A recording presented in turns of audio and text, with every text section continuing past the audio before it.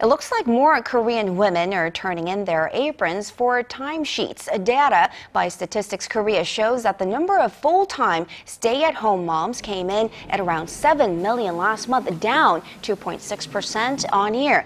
Marking the 11th straight month of decline, it is mainly attributed to more moms coming out to work to support their families. Some other experts say it's a byproduct of government measures that encourage companies to institute flexible working hours so that families can maintain a better balance between home and work.